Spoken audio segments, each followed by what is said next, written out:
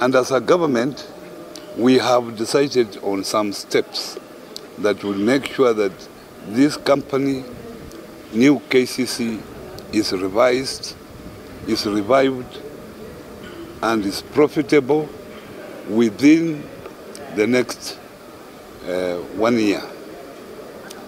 We have decided to have a new financial model that will ensure that farmers are paid on time. And I have instructed the board to have a meeting on Monday to find a viable way of making sure farmers at least paid have their money immediately.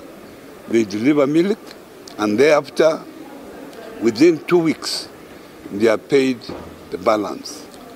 I've also ordered a forensic audit so that we can identify weak points of all the operations to make sure that we focus on those weak points for the next 6 months. I've also ordered the management, senior management, to make sure they report to the ministry every month, at the end of the month, detailing all the financial operations for the month, so that corrective action is taken immediately.